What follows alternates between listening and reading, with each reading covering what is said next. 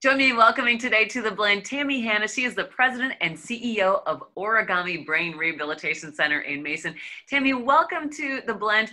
Tell everybody in our audience what you guys do at Origami. Sure. Thank you for having me, Deborah. So Origami is a Lansing-based nonprofit organization. We opened in 1997 as a result of a really unique alliance between Peckham Incorporated and Michigan State University. We specialize in neurological rehabilitation for adolescents and adults. So this means we work with conditions like traumatic brain injuries, strokes, spinal cord injuries, Parkinson's, and so much more. We serve approximately 600 individuals annually in our outpatient and residential programs, and we have a wide array of comprehensive skilled therapy services.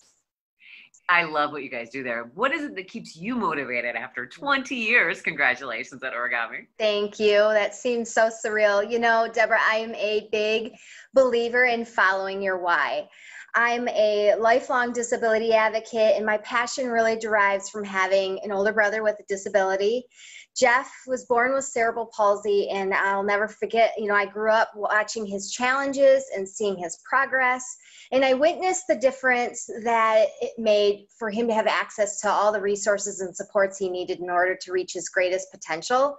So for me, when you follow your why, you have greater focus and clarity to your efforts. And, I'm motivated and inspired daily by the Origami team, who is so committed to living out our mission of creating opportunities and transforming lives.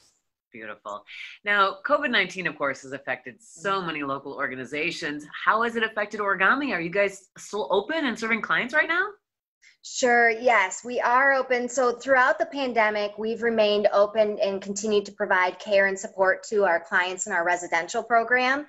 And in June, with many precautions in place throughout campus, we safely welcomed clients back to our outpatient program. And during that interim period, thank goodness for technology, we were able to use telehealth services to remain connected to those individuals in need.